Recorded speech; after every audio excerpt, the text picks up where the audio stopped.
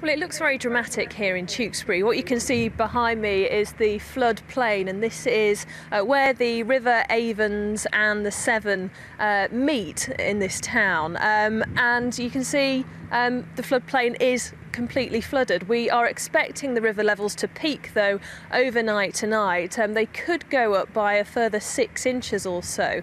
The good news is that no further rain is expected here, and the Environment Agency don't think there's going to be any significant flooding here to properties, to homes and businesses.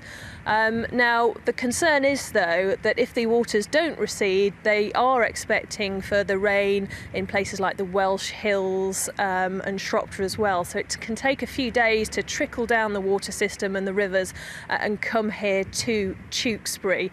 We have seen some flooding in surrounding villages around the River Avon in the Worcestershire area, Fladbury in particular. There are a number of properties flooded there.